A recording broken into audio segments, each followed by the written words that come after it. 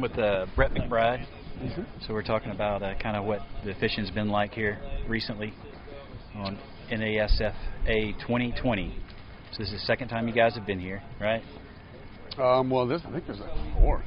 Really? I think, yeah. Well, I think this is National 4, but we had the first year we came up here, and it was, I think that's when we had Hilton and Savannah. Second year we came up here, and it was just freezing cold weather. Didn't get anything. Yeah. We had a horrible trip. And then it was last year we ended up with 4, and then no, this was our 4th. So we'll see. It's been a tough trip, very tough trip. You know, we started down out of Brunswick, Georgia, and had a hard time getting a weather window down there, and we ended up, I think, with 4 days of fishing, and we saw 2 sharks. One of them had the bait in its mouth, and everything looked just right, but we got the hook back. I think it just never quite had the bait all the way in its mouth, and the hook was never quite in its mouth, because it had brought the gear quite a ways down current towards us, and then it had them chugging. But when I got the bait back, I saw the shark make a big kind of twisted move, open its mouth, is right when we got the hook back. And I fished those bite blockers, you know, something that stops them from being able to take it deep. It's part of our permitting, actually, that we put bite blockers of some kind on there. And sometimes it just stops them from taking it deep enough to even get the hook. Yeah. And then they're swimming with it with a closed mouth, and then instead of like re-gulping. But that's just kind of, you know, we've come from such scrutiny that we can't risk ever deep hooking a shark. So where other people get to, you know, if one gets deep hooked, no one would ever know, and they're not under scrutiny like we are. So I just have to go through all kinds of stuff to make sure that doesn't happen, and sometimes it means we missed the bite. And then we had a second shark that showed up right behind the boat, and a proper shark, another 15-foot plus shark, and we had a bait in position right there next to the boat. Then we came and got back into position behind the boat on the contender and had a bait down, and feeling like we were going to get that shark, and then we got bit right then off the side of the boat on the set of gear that was closest to the boat. And we're all okay, so we pulled our bait, went over there, and thought we were going to have that white shark on, and it ended up being a tiny little tiger shark came in and ate that bait. Was that the 7-foot shark? Yeah, 7-foot tiger. He couldn't even get the whole bait in his mouth.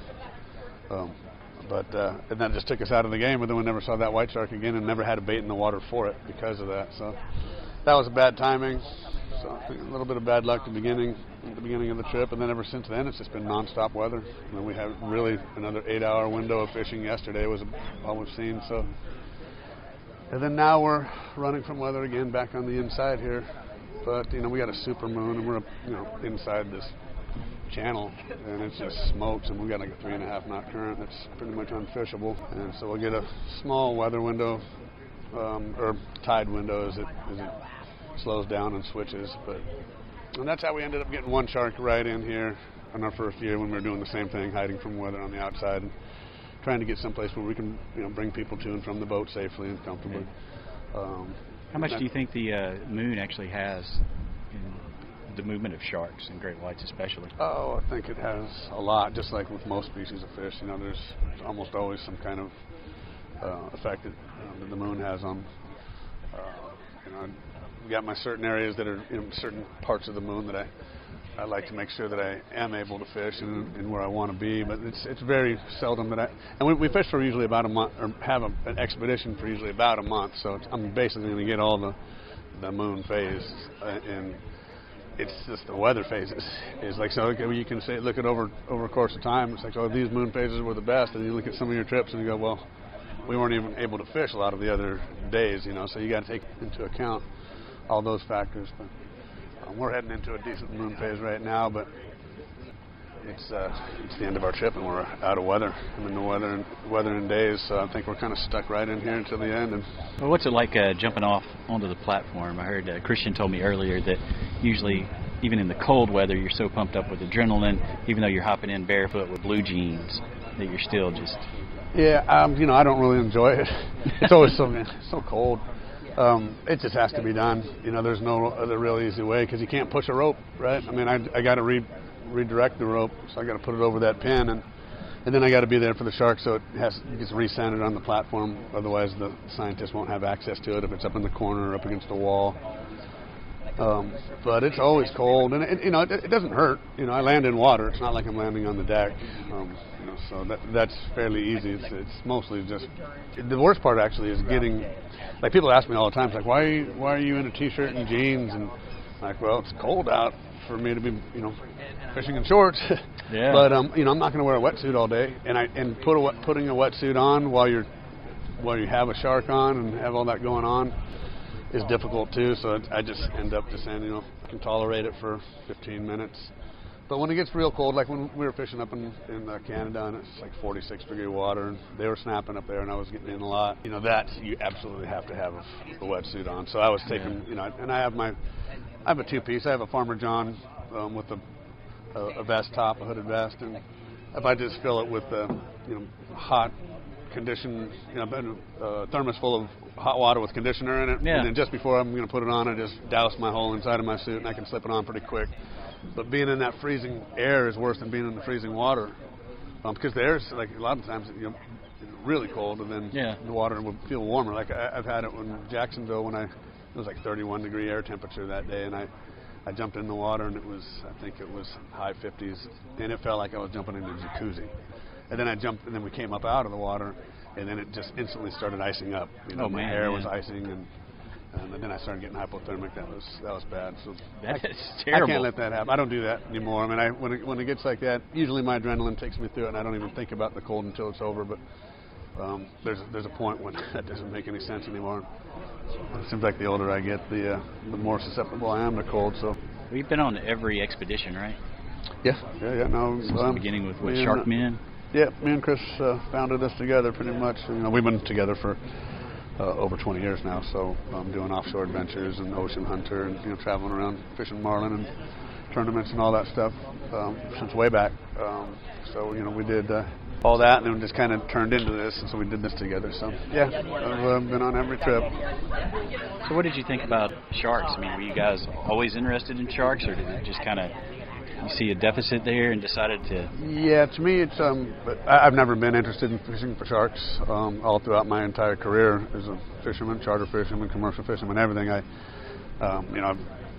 Sharks are interesting and neat sometimes. Big makos were interesting, but I never really focused on them. I didn't really see much point in it, but I'm much more of a tuna and marlin and game fish fisherman, and a spear fisherman. I just love the ocean, and as I got older and older, doing things that were giving back to the ocean seemed to make more and more sense, especially when you have children and all that. And then I've already basically satisfied all my curiosities and bucket list stuff. I don't really have that much desire to go catch a bunch more fish myself, and I still love taking people out fishing and doing the charter thing where you get to see somebody else's dreams face light up. Yeah, that's great. But even then, that's still a little less fulfilling, and then you get an opportunity to do some real groundbreaking stuff and stuff that you think will make a difference. And just working with scientists was fun for me. I like learning. Both my parents were doctors, and we have a lot of doctors in my family and scientists. And so it was kind of just that conversation was good for me, even going back home, talking with my parents and everybody else. They liked what I was doing more than they did when I was just private yachting or commercial fishing. Yeah, more of an impact too, I guess. Yeah, and I think a lot of people look for something in their life to be fulfilling that way, and it's not always easy to find. Yeah. I got to consider myself fortunate that I have something that fills that for me. So any of the young kids out there that are wanting to get into the shark industry and kind of do what you do, what kind of advice? Not even in that industry specifically, but what advice would you give somebody that's young now? The one thing I say to anybody who's young is just develop a work ethic. It's the people who work on this boat, and there's a lot of people who want to do stuff, and there's each one of my crew is just from a different walk of life, and I'm not looking for somebody who's a great fisherman or anything like that, because it's such a unorthodox style. We're not rod and reel fishing. We're not even allowed to in most cases, and so you end up knowing almost enough just to make things worse. But I think just be passionate about it, and just whenever there's an opportunity, seize it, and work your butt off, and you'll have more and more opportunities. So it's mainly, whatever job you are doing, do your best at it. Exactly. And then, you'll have a reputation for having that. And that way, when the right opportunity arises, you'll be the most likely one chosen. Yeah, that makes a lot of sense. Do you free dive when you spearfish? Yeah, I'm a free dive spearfisherman. Yeah, all my life I have been. I don't do it as much anymore because I'm always so busy with this. When we were doing offshore adventures, that was half spearfishing, and then we did another show called Ocean Hunter, which was basically a lot of the footage that we didn't use in offshore adventures. That was same trip, different day or something. Just so can you find those online or what? Yeah, I think you can. I haven't looked for so long, but we made I think 14 seasons of offshore adventures and 5 of Ocean Hunters maybe. So how long can you hold your breath? My longest ever was right there at 4 minutes, and I used to be able to do that fairly regularly, but I never did that when I was diving. I think it's kind of works against you in a lot of ways, trying to focus on how deep you go or how long you can hold your breath. Mostly I get into a rhythm where it's like a minute and a half up, a minute and a half down, but you really want to be dropping on the right spot mostly. And just being down for 4 minutes usually means you're hunting horizontally. And it depends what kind of fish you're after. Horizontal hunting on the bottom, cruising along in rocks and looking in caves was fine, but dropping in on tuna and wahoo and stuff like that isn't always the best way to go about it. It's nice to be above them sometimes and being able to glide down toward them, because any kind of horizontal movement requires kicking. What about shooting cobia off the bull shark's back? You ever do that? No, but I've never shot a cobia. I haven't spent too much time in the Atlantic spearfishing at all. Okay. Really. I mean, when I moved this operation to the Atlantic, I don't even have my spear guns up, where I would get to them. So you're not doing any spearfishing or anything? When I go back home, I'm still spearfishing. I'll go, dive white sea bass and yellowtail in La Jolla, and go down into Baja, California, and do the same, shooting yellowtail and grouper and cabria. But not near the extent that I used to. Yeah. So what do you think the biggest threat facing sharks is right now? I think that's different in each part of the world. The way I see that, the shark finning being obviously probably the most danger to the population of sharks. It's not everywhere. I think you look at United States waters, we're so well regulated that we have good populations through here, but they travel across borders and stuff like that from other places where they, there is no regulation. Yeah, there are no regulations, and I look at that like when I'm traveling down through Central America and places like that, when they have those small ponga fleets, 22-foot open ponga with a tiller drive is enough for them to go out for multiple days because they don't need ice for their fins. They can just throw them up board under a burlap sack and they'll be fine. Actually, even dry them out. I think that's where I see such a big threat to the populations of them.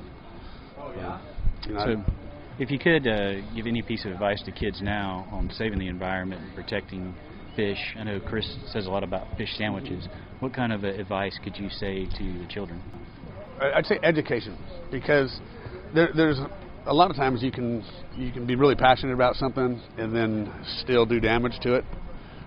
By just a knee-jerk reaction, we got to stop this, and just stop that. And then it's like, well, did you really look at the impact overall, all these other things? So I'd just say once you're interested in saving the earth, the ocean, doing your part, dig deeper, dig as deep as you can, and come up with solutions that everybody can get behind. Because coming up with solutions that 55% of the people can get behind doesn't really do anything. You got to, or 45%. I mean, you just got to have at least a majority. Yeah. The education needs to be a little easier to understand. Sometimes scientific papers and stuff like that are just not read by politicians or the public. So I think what we're doing here is kind of a cool thing in that way, is we're making it a little easier to see the data. Yeah. And open source it all. Yeah, right? Open source it all, exactly. There's no point in not open source, especially at this stage in the game, when there's so many threats. Yeah, desperate situations. It's like you can't sit around and talk about it forever. You gotta put some action down. Do something. Yeah.